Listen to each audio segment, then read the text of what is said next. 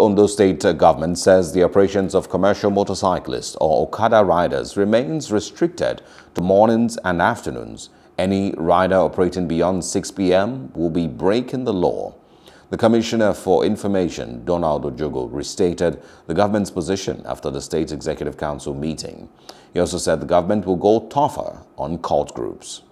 About security infractions are to the effect that most of them are either carried out by motorcyclists or those who are supposed passengers on cycles.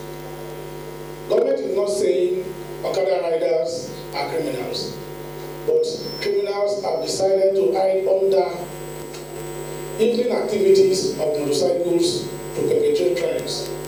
So it is in a bid to separate genuine businessmen, genuine commercial motorcyclists from criminals who hide under henceforth the full rod of the law will be visited on anybody who has links